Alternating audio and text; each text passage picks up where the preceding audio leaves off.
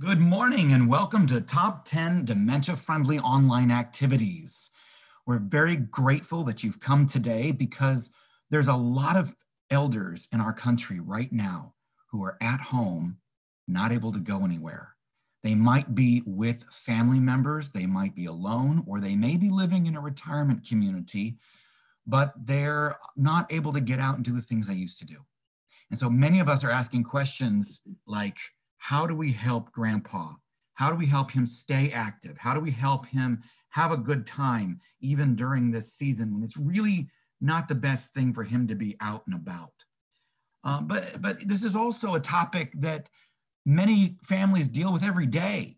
And it's just all of a sudden that the nation's paying attention to it. Some of you here today may experience this question all the time.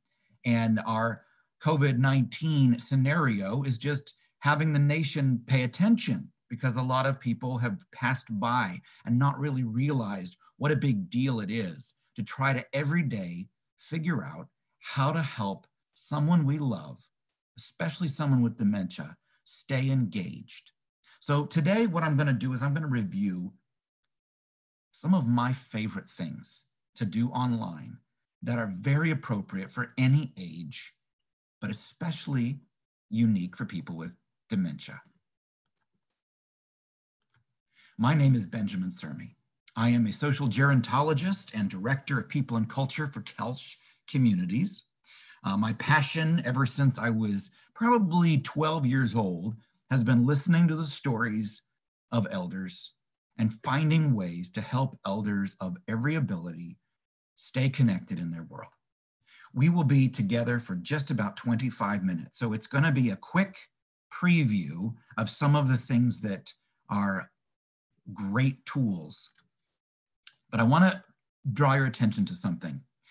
At the end of this little online event, you will have the opportunity to take a quick survey, to fill out a quick form. There's two purposes for that form. Number one, everything I'm talking about will be in a tool. That tool will have hyperlinks to everything I'm talking about. That way you do not need to take notes. So this tool will be sent to you. If you'll just fill out the form with your email address, it will get sent to you within about the next 24 hours. The second thing that will happen is you'll be entered into a drawing for two things. The Caregiver's Care Package designed by a licensed family therapist. That will be the drawing, along with a very unique caregiver journal. This journal was designed by this family therapist who had counseled lots of families and then finally herself had to care for her own mother and realized what family caregivers go through on a day-to-day basis. So she created the caregiver package as well as the caregiver journal. And so we'll be doing a raffle at the end of this month for folks who come to our online events, and we'll be giving these two things away.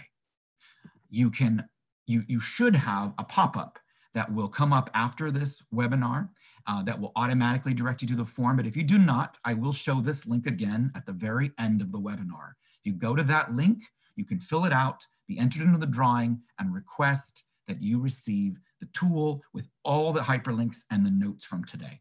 So with that, let's begin. So we're going to look through 10 different ways to engage someone with dementia using resources available online. I'm going to start with number 10 and work down to number 1. So number 10 is engage the senses. As many of you know, as we grow in dementia, as we progress in dementia, we begin to rely on our senses in a unique way. Take, for instance, someone who may be sight impaired. They start to rely on other senses like hearing, like taste, like smell to navigate their world. The same thing goes with dementia. When you do not have dementia, you can rely on your brain to do a lot for you. You can rely on words, you can rely on ideas. But as dementia progresses, you start to rely on your other senses. And so engaging multiple senses is one of the most effective ways we can work with someone with dementia. In the tool I'm going to send you, there's an amazing PDF that has about 61 different apps, and it rates them by their cost, a description of the app, and which stage of dementia works well with this particular app. And a lot of them are sensory apps, apps that are designed to do nothing more than excite the senses. And I want to show you three. The three apps are Drop-A-Phone and Fluid and a Goldfish app. Very simple apps. They're not games. They simply excite the senses. For instance, Drop-A-Phone. You see all the little droplets on that phone screen? Well, as you touch them in different ways, they begin to create different tunes. And the more you touch them, the more they start replaying these tunes for you. Fluid responds to touch by creating interactive fluid patterns on the screen. And Goldfish, you can just watch it, or you can start to play with the goldfish. You can also use the internet using Pinterest and Google and other things to get inspired on how to create physical, hands-on sensory experiences. So this is not an idea in which you stay on your screen, but where you use the screen to inspire you to put together kits of things that you can throw onto a table, you can put on someone's lap, and they can just start rummaging through them. This is so effective. We practice that in our memory care communities very frequently. And over again, it is reported to me that it is one of the most effective things to do with seniors with dementia, especially those with agitation. Just sitting there with a box that is relevant to their life somehow. If someone liked sports, it's related to sports. If someone liked cooking, it's related to cooking. Someone liked travel, fashion, it's related to those things. And it's very easy to put these kits together. You can print pictures off the internet. You can go to the library or old bookstore and find maps and books and things and magazines. You can go to the garage and put some things in it. And you can use the internet to get inspired. The kit I'll send you, or the tool I'll send you, has different keywords you can search for to get inspiration for creating your own kit. Now, number 9 is volunteer. You know, it's funny how we forget sometimes that just because we are older or we may have dementia, that doesn't mean that it's now just time for us to be served. We have served our entire life. Right now, the greatest generation is in their 80s and their 90s. They built America. They know what it is to serve. And to take that away, or to not open the door for them to keep serving and keep being active and in sharing their gifts, it just is a big disservice. And so one of the coolest things with the internet is we can now volunteer from home, or find volunteer opportunities that we can do from home. So I'm going to just give you a few examples. There's 25 examples in the tool that I'll send you, but three or four of them are these. So number 1 is 7 Cups. 7 Cups is a service that people can get a volunteer to listen to them. There's a lot of lonely people in the world. With 7 Cups, there's someone to talk to. And an elder can easily be that person to talk to, that person to listen when someone else is lonely and needs someone to talk to.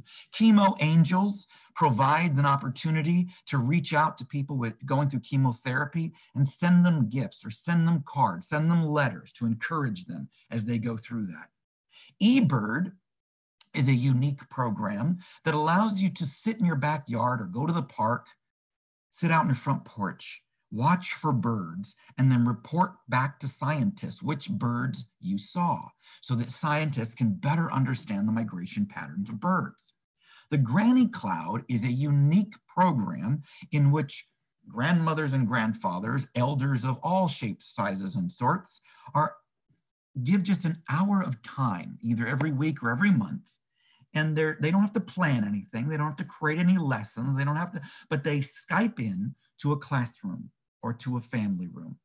And they encourage children, as children practice different lessons or tell different stories. And the elder is able to be a grandmother to children who may not have a grandmother, or who need a grandmother, grandfather in their life. Number 8, experience the opera. You know, a lot of you are probably going to think that is so silly. My family member never listened to opera in their life. They wouldn't be caught dead in an opera. Well, you know what's interesting is in the United Kingdom, for the past couple of years, some 6 opera singers have been doing a program called 6 Characters in Search of an Opera. And they go from retirement home to retirement home and do this. And what they have found is people who never liked opera in their life are deeply engaged. And one of the reasons why is because the kind of singing that opera singers are trained to do is very different than other types of singing. You don't even need to understand their language to understand their emotions. And with dementia, emotions are understood for a very long time in the disease. And so someone with dementia is able to respond in a very visceral and deep way to the singing and emotion of the opera singers. And those who did like opera are, of course, very happy to have it come right back to them. So the Metropolitan Opera is streaming live, and they may not do this forever, but they're doing it right now, at least for the next 2-3 weeks.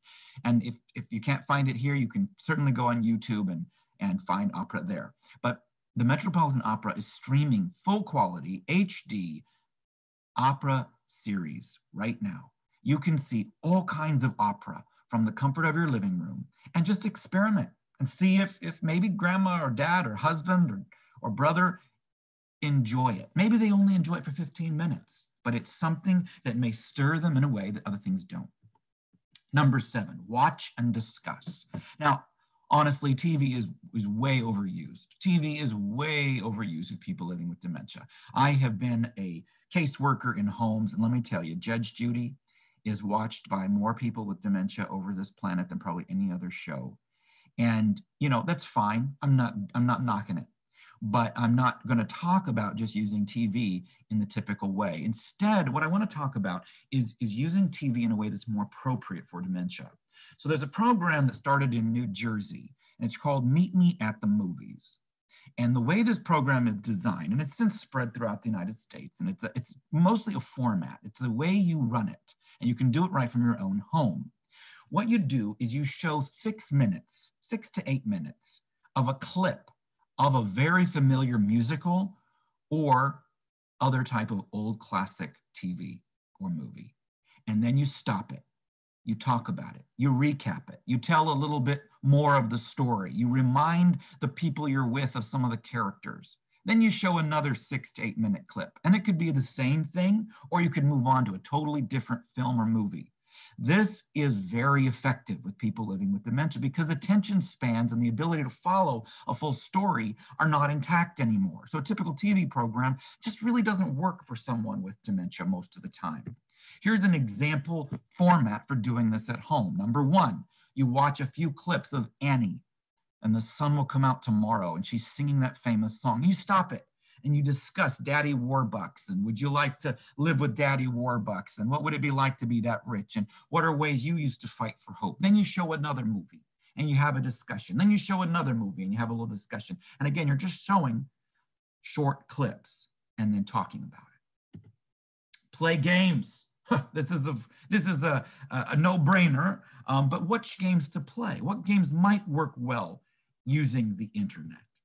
So what I really enjoy doing is I love games that involve visual, musical, and words. I want all 3, all right? That's what I prefer. When I'm working with people with dementia as a gerontologist, I want to incorporate all 3.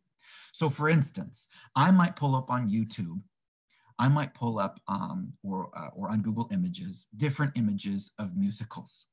I might pull up on Spotify or YouTube clips from each of these musicals. I may play 1 minute of Peter Pan and Mary Robbins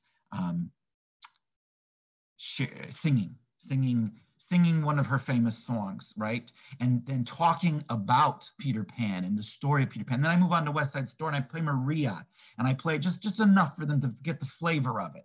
And then maybe I play the Coming to America song because that's very familiar and they can sing along with it. And we just talk about it. I don't test them. I don't say, oh, what movie did this person play in? What movie was this song from? No, I don't necessarily straight out tell them right away. I start giving clues, and then I tell them, yes, this was Annie that I'm talking about, and this was what it was about, and this was the songs. And then we sing along to any familiar song. So Mary Poppins will probably sing along to Supercalifragilisticexpialidocious, right? Because everybody knows the song, at least parts of it. Or I might pull up animals, and I might pull up sounds for each animal and facts for each animal. And I can do this all from my smartphone, right?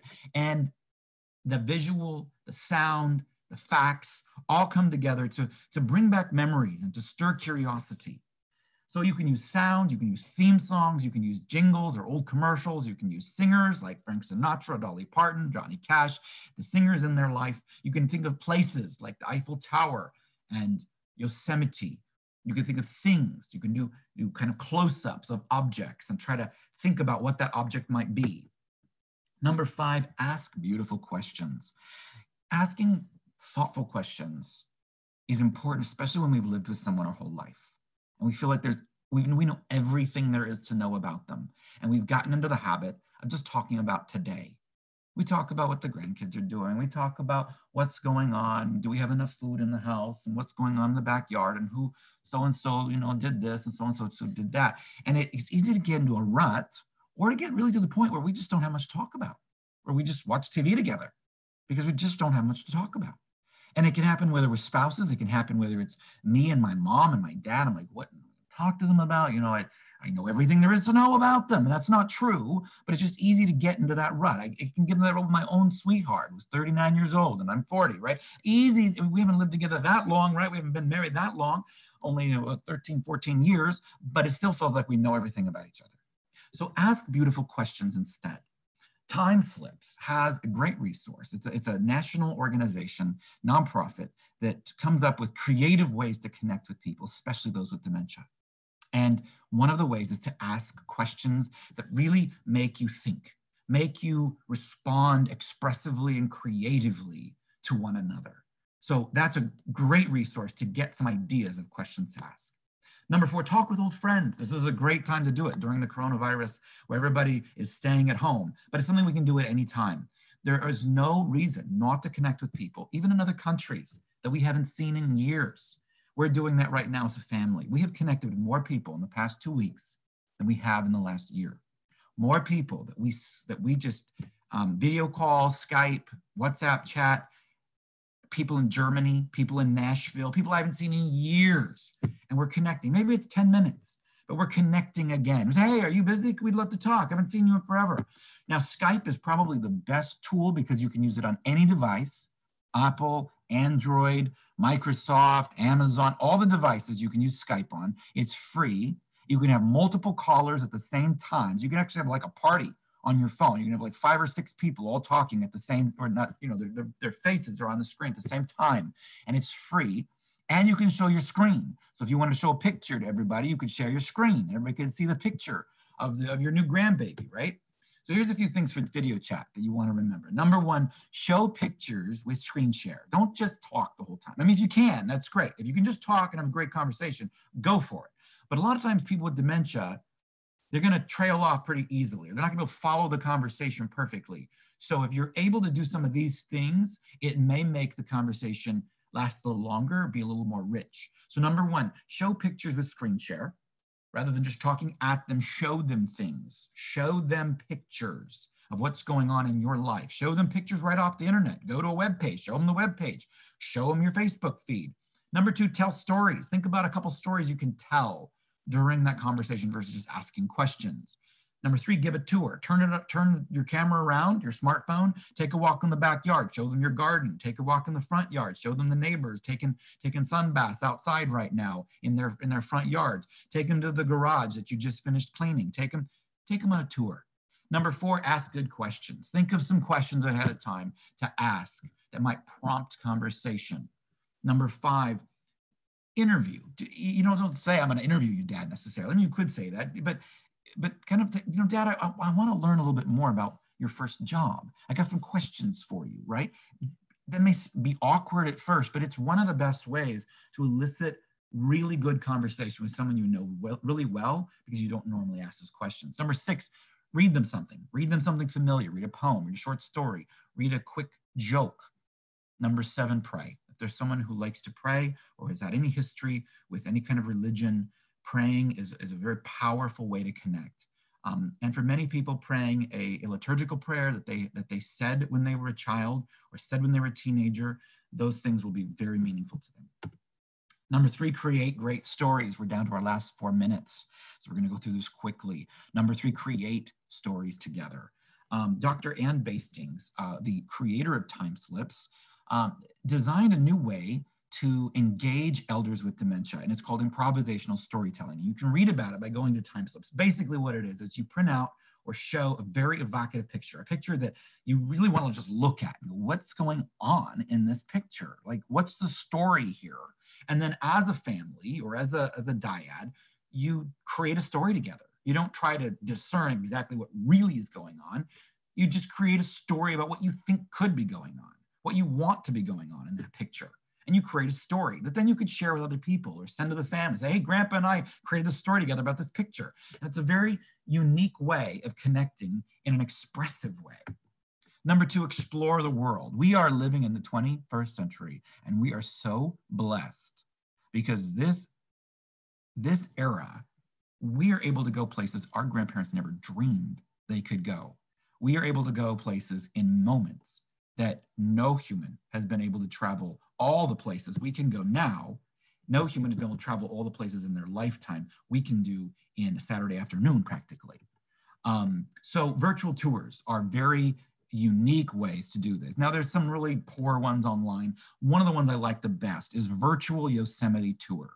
It is a great virtual tour. It has about 22 different points of Yosemite. You click on that point and it takes you to a 360-degree view of that waterfall, that bridge, that outcropping. And what's kind of unique is it also has sound. And you hear the people talking that you see in that picture. You hear the water flowing as you are looking all around that point. So it's a unique sensory experience. Google has a whole series of ways to interact with the world called Google Arts and Culture. And I have, again, the links are in the tool I'll send you. And I'm going to just highlight a few of the ways you can interact with the material that they've gathered over the last couple decades. One way is called time travel. And what you do is you select a century. And in that century, it will pull up artifacts that were created during that century. You can click on those artifacts and get more details and more images about that particular artifact. So it's art, it's archaeology, all of it. Collections houses a vast collection from museums, art galleries, historical sites all over the world. And really the universe, because there's also things from space. And so you click on the image and it takes you to either a virtual tour of that museum, you can walk through that museum yourself, or it takes you to select pieces from their collection or a storyline that kind of guides you through their collection. 11 incredible views from the top. Go on a virtual tour. Google has created virtual tours of these amazing places in the world, places like the Taj Mahal or the Great Pyramid of Giza. You can either walk around it or walk through it. Explore in virtual reality unique places 360 degrees. So the last one was more of a linear, you kind of walking through it. This one is kind of where you're standing in one place and you are looking all around you. You can go into the space station, you can go into a concert hall, stand on the concert hall stage and look around as though you were one of the instrumentalists, some of the unique 360-degree experiences. And then you have live cams. Live cams are cameras that are watching places all over the world. There are literally thousands of these cameras that you can access on the internet. And you can sometimes wonder, like, why in the world are people doing that? But there's so many people that love just putting them on and watching them. You don't see it up in the top right corner, but right now there's no puppies there. But that one is just mesmerizing. And I don't even like dogs, I'll be honest with you. But I just sat there watching these puppies play. You can't see them in this picture because they're sleeping, but just watching them play, you can just sit there and there's a kind of this interest because you know it's live. You know that no one else knows what's going to happen next. You will be one of the first people in the world to see what happens next in this picture. And so it's a great thing to just have on the screen as dad is napping or dad is kind of not sure what to do or dad's folding some laundry or whatever, because it creates a curiosity and an interest. A lot of them are about animals. Number 1, this is our last one and then I'll let you go. Cue familiar memories. Now, this is it's a vitally important tool to reminisce with someone with dementia because they still are retaining those old memories. Our job is to simply prompt them so those memories return, so those memories can come alive again, right? So it's very important not to ask questions like, do you remember this horse, Dad? Do you remember riding that horse? Or Dad, do you remember who I am? Or Dad, do you remember where we got married? Or where you got married?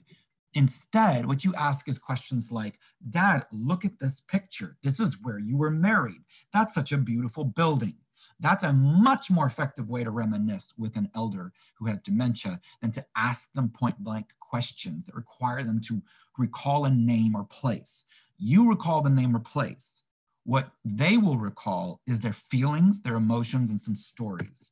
So Nestle has put together a whole kit that you can download with pictures and memorabilia from the last century that they have been doing business, and it will cause a lot of people who ate those things every day to say, oh, I remember that was on my dining room table. That was there.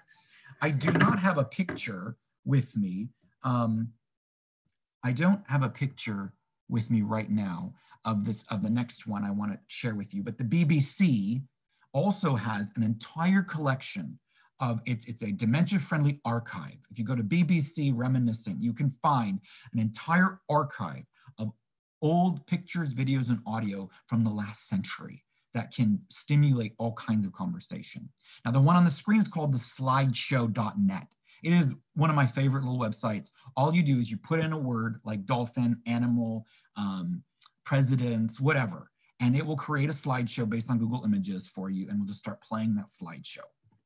And then use Google Maps. This is my home. You can go to their home that they grew up in, the home they were born in, the home they lived in, their first home they bought. And then you can take a walk through the park that they used to walk through. You can take a walk through downtown using Google Maps. We have a great YouTube channel that's designed by by an art therapist and a special needs educator, Lisa Klitsch. And she designed an amazing YouTube channel that has got all kinds of things. One of the things it has is for each decade, she's collected 4 to 10 different videos that are more like montages of pictures and video from that decade. And just watching that and having discussions about those short little videos brings back all kinds of memories. And then singing along. Singing along is really important.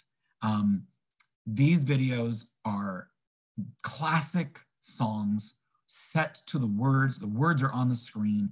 Sitting there together and singing old songs is something that we do 7 days a week in our memory care communities, because it is really one of the most effective activities you can do with someone with dementia. And thank goodness YouTube has hundreds of these songs with the words on the screen you can use. And again, this link will be in your tool. So my name's Benjamin Surmi. That's my information. You're welcome to reach out to me with questions or anything you wanted to talk about, ideas that you have yourself that have worked well for you. Remember, you can enter to win the Caregivers Care Package and the Journal for Family Caregivers simply by going to this address or the address that will pop up on your screen as soon as I close this webinar. You can simply enter that information and we will get you everything that I talked about, plus bonus items that I added last night that I found that I've been like so excited about, and all the hyperlinks. Thank you for being with us today. I appreciate the work you each do as family caregivers or as professionals to engage all abilities, all ages, to include everyone in being able to live an engaged life. Thank you so much and have a great day.